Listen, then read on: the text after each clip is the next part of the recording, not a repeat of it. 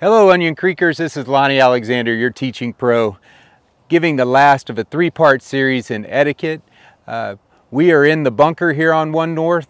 Although I don't find this bunker very often, it's a convenient place for me to show you how to rake a bunker and where the bunker rake should be placed after raking.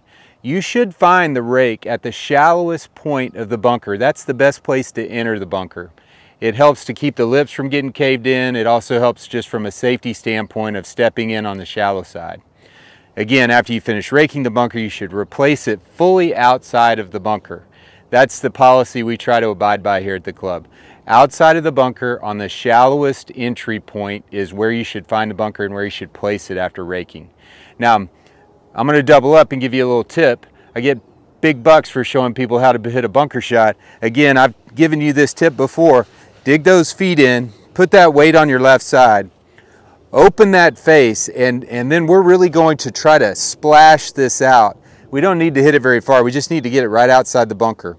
So I got the face open, I got my knees bent. You'll watch in the video how my legs stay really quiet. I nipped that really nicely. Got a nice little putt at getting this baby up and down. Now, I've left myself with some work to do. I like to toss my wedge outside the bunker, and then I'll start to rake by pushing forward, trying to smooth this area out, kind of pull and push. As I work my way out of the bunker, it's a little bit awkward. Sometimes I just have to go ahead and get on out and finish up the rake job. And then I'll put that rake right back where it should be, leaving that bunker better than I found it, hopefully.